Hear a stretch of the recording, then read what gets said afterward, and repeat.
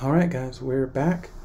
And in this case, we're going to be making, let's just say, for example, you needed to make a program for a leaderboard. The program needs to output the numbers 1 to 9, each on a separate line followed by a dot, or period, if you will. So to do that, we're going to be using Python's version of the new line, which will be used by, so we're going to take 1.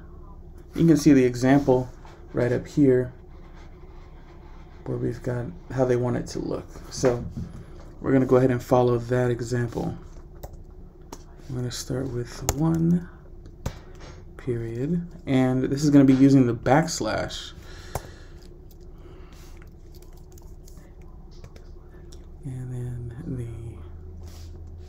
2 period backslash 3 period backslash.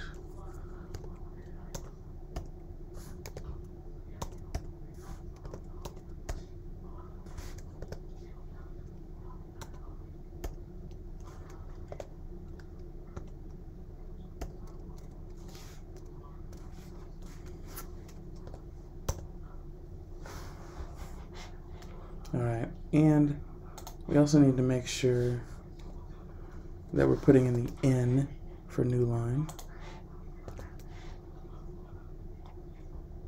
within these.